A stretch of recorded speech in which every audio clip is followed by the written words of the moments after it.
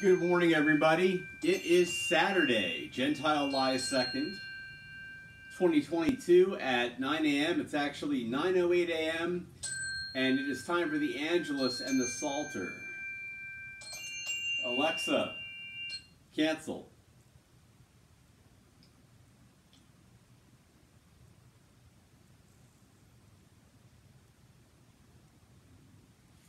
Okay.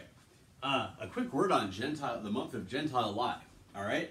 Now, obviously, you can see this is a joke on like July, and so Gentile Lie, right? But I realized yesterday that if I went to, if it was just a one-day joke, and I went back to July to today, it wouldn't look good. So so what we're gonna do, just to be fun, is we're gonna split the month up evenly. And so July won't start until the 17th. Or we're going to split, to be totally even, it's going to have to change at 12 hours. We might do that, I don't know. Either that or the Jews will get one extra day of calling the Gentiles liars. I don't know. It doesn't make a difference. It's just to have fun. Okay.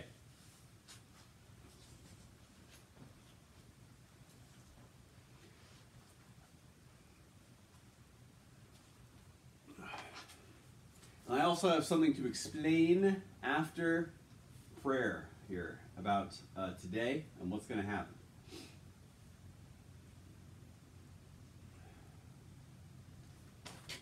Angelus Domini Nunciavit Mariae, et concepit Spiritus Sancto, Ave Maria, gratia plena Dominus tecum, benedicta tu in mulieribus, et benedictus fructus ventris tui, Iesus. Sancta Maria, Mater Dei, ora pro nobis peccatoribus nunc et in hora mortis nostrae. Amen. Ecce ancilla Domini, fiat mihi secundum verbum tuum. Ave Maria, gratia plena Dominus tecum, benedicta tu in mulieribus, et benedictus fructus ventris tui, Iesus. Sancta Maria, Mater Dei, ora pro nobis peccatoribus nunc et in hora mortis nostrae. Amen. Et verbum caro factum est et habitavit in nobis. Ave Maria, gratia plena Dominus tecum, benedicta tu in mulieribus, et benedictus fructus ventris tui, Iesus. Sancta Maria, Mater Dei, ora pro nobis peccatoribus nunc et in hora mortis nostrae. Amen. Ora pro nobis Sancta Dei Genitris, ut dignia efficiamur missionibus Christi. Oremus. Gratiam tuum quaesimus Domini mensibus nostris infunde, ut qui angelo nunciante Christi filii tui incarnationem coniovimus, per passionem esse crucem, ad resurrectionis gloriam perducamur, per idem Christum Dominum nostrum. Amen. In nomine Patris et Filii et Spiritus Sancti. Amen.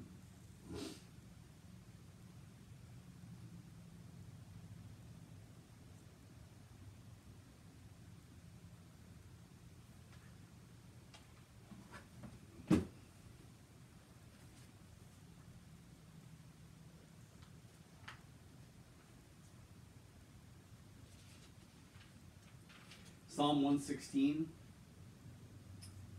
I love the Lord because he has heard the voice of my supplication, because he has inclined his ear to me whenever I called upon him. The cords of death entangled me, the grip of the grave took hold of me, I came to grief and sorrow. Then I called upon the name of the Lord. O Lord, I pray to you, save my life. I pray you, save my life. Gracious is the Lord and righteous, our God is full of compassion. The Lord watches over the innocent. I was brought very low, and he helped me. Turn again to your rest, O my soul, for the Lord has treated you well. For you have rescued my life from death, my eyes from tears, and my feet from stumbling. I will walk in the presence of the Lord in the land of the living. I believed even when I said, I have been brought very low. In my distress I said, no one can be trusted. How shall I repay the Lord for all the good things he has done for me? I will lift up the cup of salvation and call upon the name of the Lord. I will fulfill my vows to the Lord in the presence of all his people. Precious in the sight of the Lord is the death of his servants.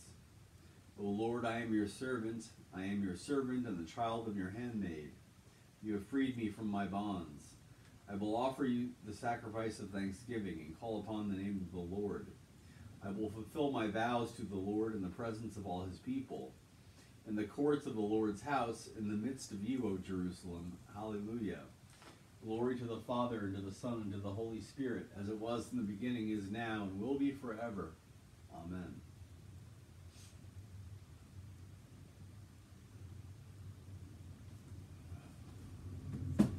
A few things this morning. I don't feel well.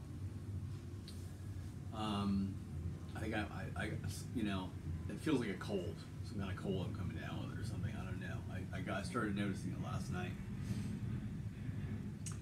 Another thing is that I'm going to the post office this morning as soon as we finish here, because I need to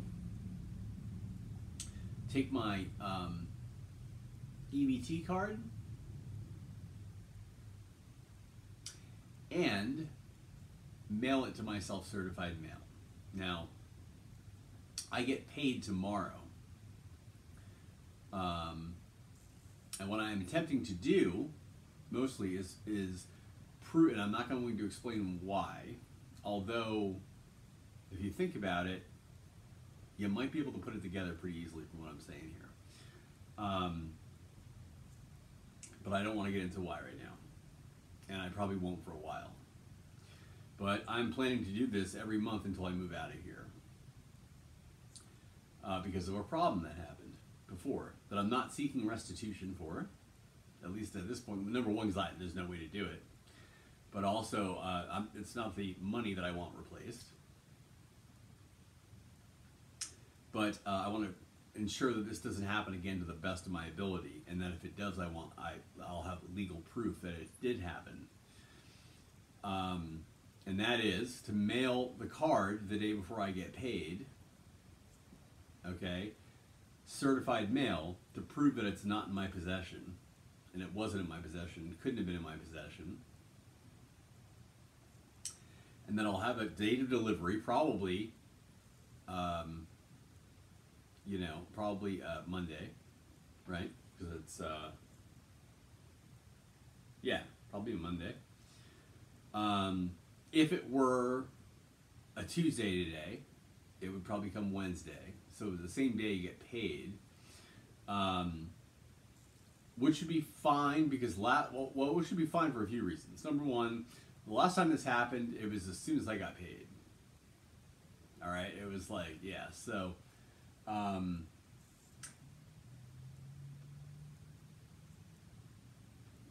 the parties involved could wait and do it later, but they don't know when I'm going to open the fucking envelope. You see? And I'm going to do that on video, and I have a way to prove the time and the dates that I am opening it on video. All right? One of those ways is to browse to Google time and date and show that on there, show the entire process there. And the other way, I'm going to do two ways, is to call the National Institute of Standards and Technology, NIST. They have a date. They have a number you can call and get the time and date. They used to have that back in the 70s. Like, everyone had that. You used to be able to call popcorn in San Francisco. So, I'm going to call that number. So, we'll be reasonably sure to that. I'm going to show you every area of the envelope. Absolutely every area of the envelope. And what I may do is seal the card in plastic. I mean, it's not really necessary, because what you need to sort of prove, what you need to prove is that the envelope has not been tampered with. Now, I'm going to be honest with you. On a camera, there's no way to do that really entirely. That's the truth. You know what I mean? I can, it's a high resolution camera and I can show you that, but there isn't really, you know what I mean? It can look, you know what I mean? I can show you everything, the thing is as it is, but like, there's still room for doubt in some people's minds. So here's the thing. You know what's going to stand up for that? The integrity and my own integrity and the honesty that I have showed with everything else in these videos that I've talked about and everything that I'm doing. Do you think I'm lying about that? Given the rest of everything that's going on? Probably not. You know, so I'm not going to say people go, I got no reason to lie. I think that's most retarded that you don't know. You know what I mean? I usually when people say that too, I'm like, I can think of a reason right before you finish that sentence. I thought of a reason. You know what I mean? Like it could be anything. It could be I'm pissed off at you know so and so or whatever. You know, understandably because of another situation. You know what I mean? So I don't. No, it's not. I of course I have reasons to lie. Sure, doesn't mean I'm doing it. And the evidence is overwhelming in support of my side that I wouldn't be anyway. Now, if I think along the way, because I'm going to continue to do this every month, if I think along the way of a way to improve that, you know what I mean? Like if I could, you know, we'll do it. But for right now, that's the best thing I can think of. I'm going to make a video putting the card in the envelope. Might do the seal and plat. I don't know. It just seems superfluous a little bit to do that because if you know what I mean, you can easily do the same thing. If you tamper and got in the envelope, all you got to do is get some more plastic and seal it in there, and then do that. You know what I mean? I was gonna kind of put it in put the card in a plastic bag, and then kind of cut the ends off, and then use seal it with a lighter, you know, like you do with dope bags. But you know, no, because that's, I mean, I could just do the same, you know what I mean? If I really wanted to, if I was tampering with the envelope, I would just come home and then like tamper with the envelope, put it in new plastic, and then, you know what I mean? So like, I guess there's no point in doing that.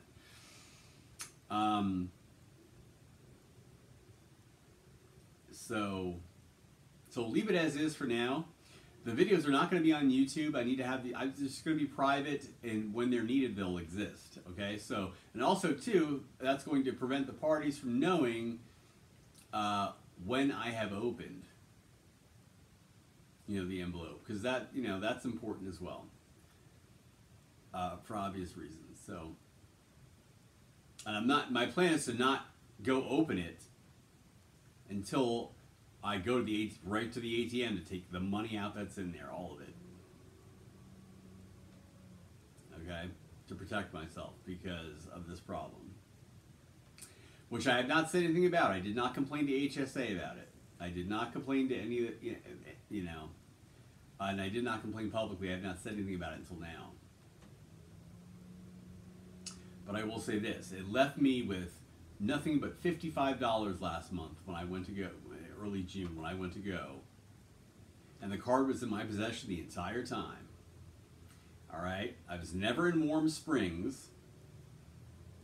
Okay, the money got stolen out of my account, supposedly in Warm Springs, and left me with $55 on the day I got paid. And I didn't even notice until days later because I had lost. Surprisingly, I had lost my wallet. And when I found my wallet, finally, you know, like I knew that before what caused me to check on the money is that I lost my wallet. And I was like, well, nobody has my PIN. That's another thing. Nobody has my PIN. Or had. Nobody has my PIN, but in this case, at that time.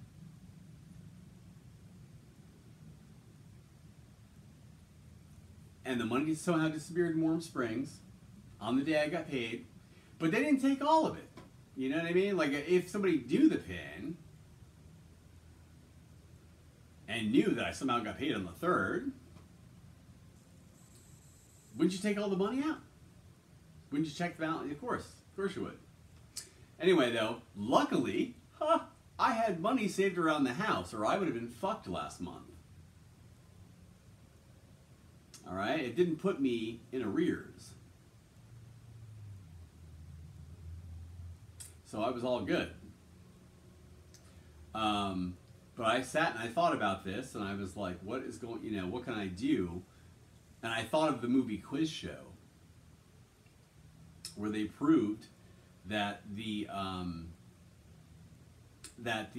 Roberts, I think his name, James Snodgrass was the guy's name. James Snodgrass had received answers ahead of time before his taping on the show, quiz show 21 with Jack Barry, produced by Dan Enright. And he kept these envelopes in his at home until one day, like 2 years later. Do you know anything about being coached on 21 when you were on there? Guess what? And that blew the whole thing wide open.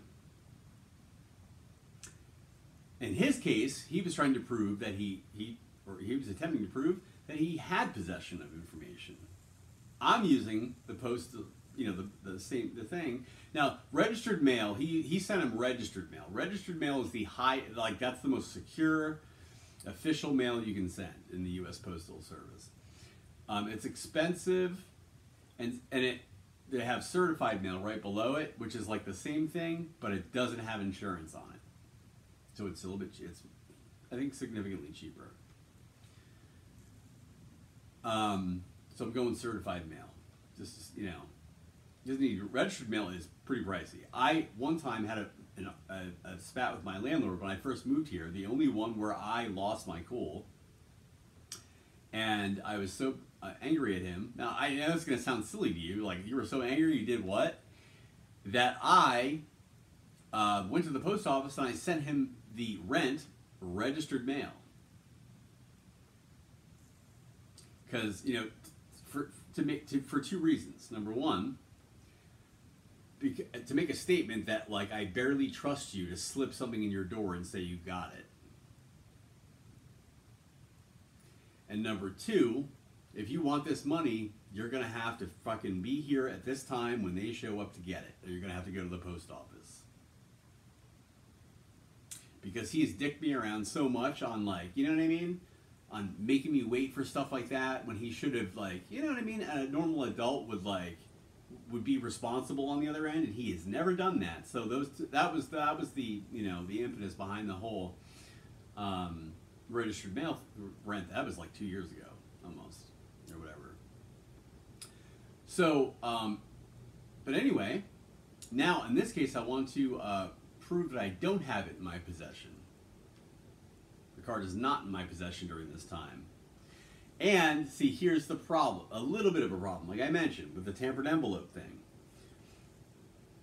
is that even though I don't open it, you know what I mean? Unless there's a way to sort of prove that it's unopened, or you don't have to necessarily prove, because honestly, let's face it,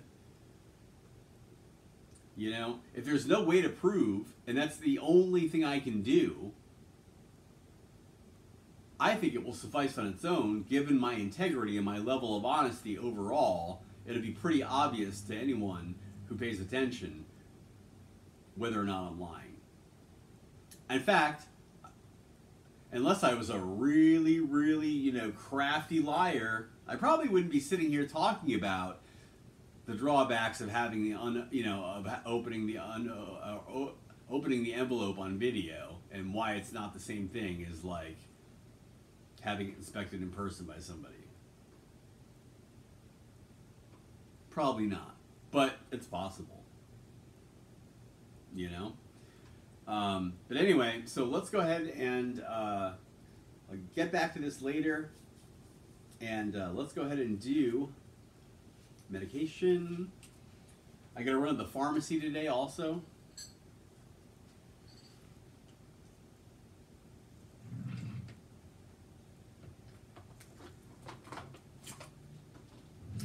And I'm really excited to start this, this therapy for the COVID-19 long hauler syndrome. We'll see what comes of it. It's better than doing nothing. You know what I mean? I've had to wait around for 6 months to finally kind of get this appointment and to get started on something. So that's cool.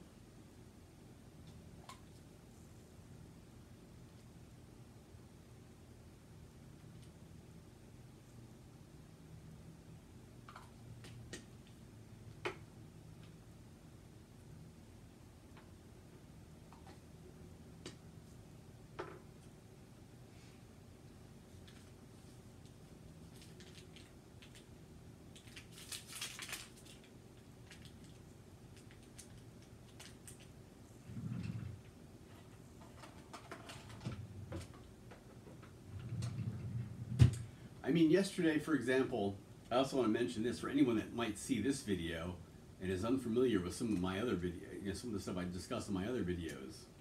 For example, I talked yesterday about my doctor's appointment and being a drug addict, okay, and that I have been on drugs like most of the, recently, like a lot of the time, maybe most of the time, and I was concerned about how I was going to know the medication. For example, since the drugs mask the symptoms of my long haulers, like I don't have the brain fog even when I have residual effects of methamphetamine. I don't have the brain fog. I don't have the muscle pain, or as much of the fatigue. And I asked my doctor about it. I said, like, how am I going to know? I asked him like 3 different times. I didn't get a straight answer out of him on that. So I'll have to figure it out myself, okay? But I've talked about my sex life. I've talked about things about drugs openly.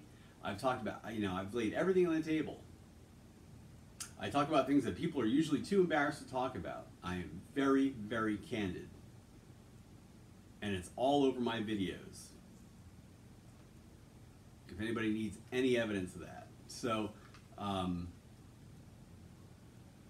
the envelope is not going to be open until I open it. And I think most people will agree.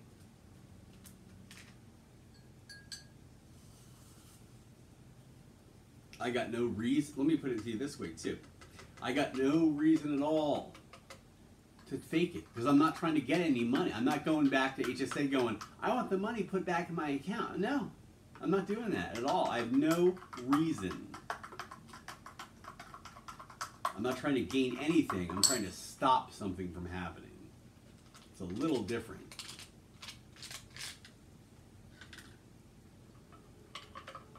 All right.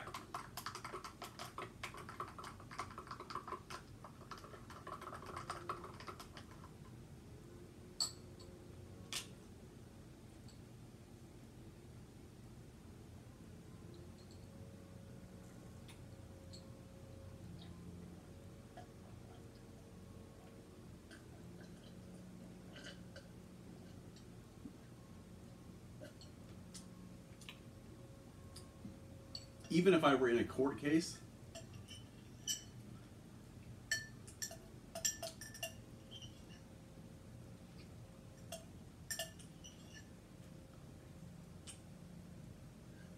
about this, because that's the eventual hope, honestly.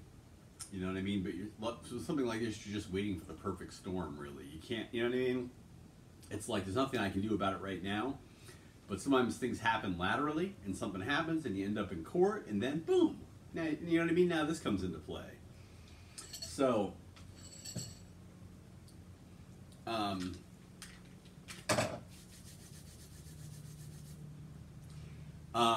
but yeah, and I say that because honestly, justice should prevail. It doesn't always prevail directly up front. But you shouldn't, my sink has been broken. My kitchen sink's been broken now since I think it was March. And he's not gonna fix it at all. Not gonna fix it. I've narrated this several times. And now, I've gotten used to the bathroom sink. I'm cool with that. Like I've got, you know what I mean? It's, in the beginning, it would still be easier. I'm still aware of how it would be easier if I could use my own kitchen sink. But I'm very, I'm used to it. I don't like walk around like, I can't use that, But it's like, that doesn't mean that he should just go, I don't have to do that. In fact, he's required by law to do it, So, I'll just wait. I'll just wait. Maybe something will happen, maybe it won't. I don't know. But I will be ready. And my eyes will be fixed, you know what I mean? I'll be ready for any opportunity that comes up to right the situation.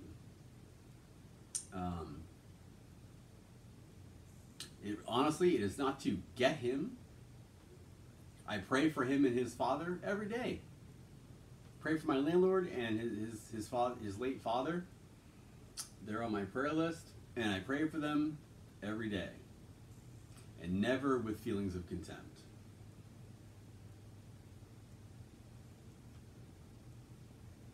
I prayed when I've been angry at Jack, of course. Not too much, because I haven't gotten too angry. But when I've been upset with him, which is bound to happen, and it's impossible to sort of get treated the way I have, and not have some feelings of, like, anger or resentment. And so that's fine. That's, I've done that, but it's never been false when I prayed. I've been angry at my dad in the same way. But not, you know what I mean? Never prayed with anything but genuine love. And that's what you got to do. So, all right. Let me write this down and get going, because the post office closes at noon today. And I want to make sure that, all right.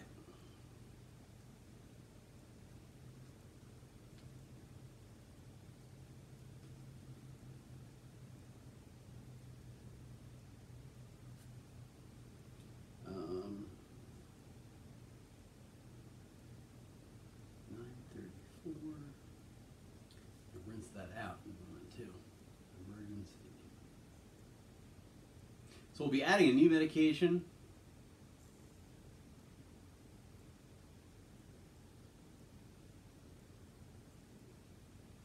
Soon here, the naltrexone.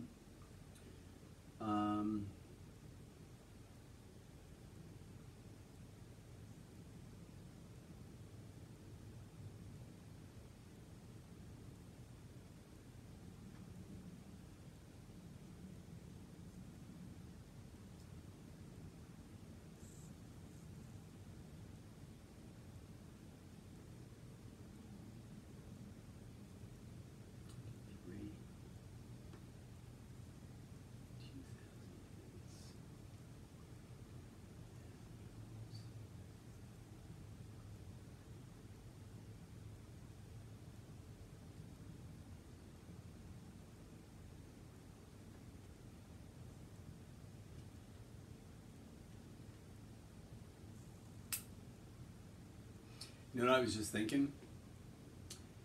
Is doctor said yesterday, so just take the naltrexone before you go to bed, and if you don't sleep well on it, take it in the morning instead. And I'm like, you know what? First of all, I don't have a regular bedtime. I can tell you right now, for my lifestyle, doing anything before bed means that it's gonna happen some days and sometimes not. So. It's a horrible way to really schedule anything for me, is at bedtime or when you get up, assuming that it's going to be regular. So what we'll be doing is the medication will be taken same time every day with the rest of them, since I can do that anyway, since he said, you know what I mean? So that's going to work, I wish though? I wish we had, and there are doctors out there like that, but it would be cool to run into some doctors that kind of go, aha, who am I dealing with here? I'm dealing with a drug addict. So, I mean, maybe, when you go to bed, if it's an amphetamine addict, you know what I mean? Maybe maybe that doesn't make sense. Don't suggest routines that are not gonna, work for the patient. And they should know that. They're smart people. All right, everybody, let me go ahead and log the rest of this and then get going. Because a lot of people, I'm going to tell you why this is, it's important for obvious reasons, but a lot of people are not good, like I am, at kind of going, yeah, okay, well, let me put this into a workable form for my life. Because, a lot of people are not, they just don't do it. They won't take the medication, or they won't, because it is hard to do sometimes. I'm not, I do it, but it's not easy sometimes to follow through on that, or to come up with the planners. You really need to sort of have I say obsession, but it's just something. I really enjoy problem solving. And so yeah, it's like a game to me to sort of make these things work and come up with a system that's workable for my circumstances. But a lot of people don't look at it like that. It's just a pain in the ass or something like that to them, So, all right.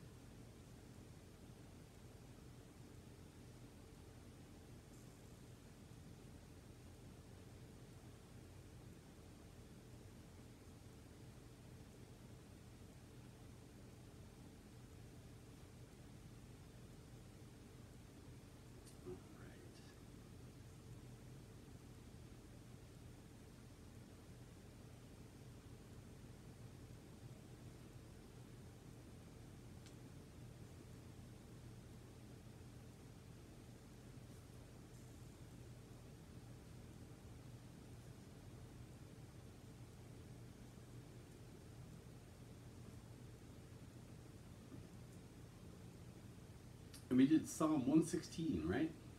Let me say 116. Excuse me.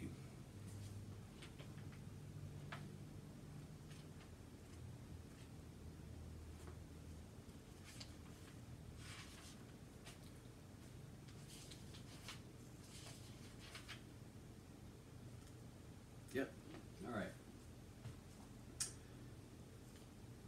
Okay, excuse me while I go and rinse this out real quick. I'll be right back.